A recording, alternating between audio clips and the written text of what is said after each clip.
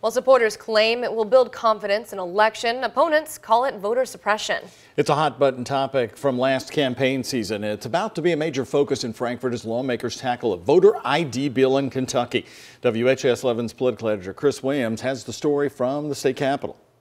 You may have been like me and thought that one of these, a photo ID, was required to vote in Kentucky because your poll worker, like my poll worker, asked for one. That's not exactly the case. In November, the people spoke on this issue, and now we need to listen. New Secretary of State Michael Adams ran on requiring photo IDs to vote in Kentucky. He says photo ID is not required to vote here. If your poll worker asks for one, you don't have to show it, but you do have to show some form of ID that could include official mail, a credit card, or non-photo ID.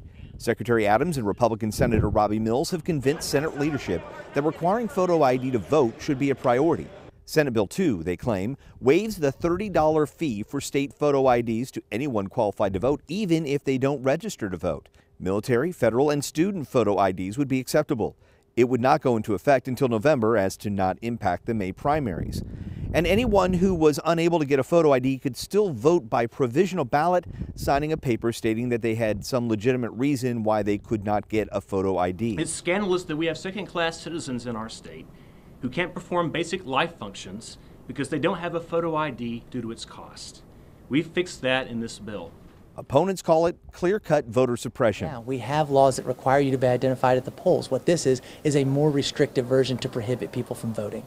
Governor Andy Beshear took a diplomatic approach to questions about SB 2. Well, I just want to make sure that there aren't unnecessary roadblocks towards voting. That doesn't mean that the people who are backing it are intending it to be that, but I want to make sure that when someone goes in to vote, with the world we live in, with all the information, with everything that's online or in databases, we ought to be able to make voting easier, not make it harder.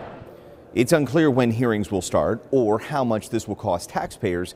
Secretary Adams suspects that an analysis will show that the price tag is in the low six figures. At the Capitol, Chris Williams, WHAS 11 News.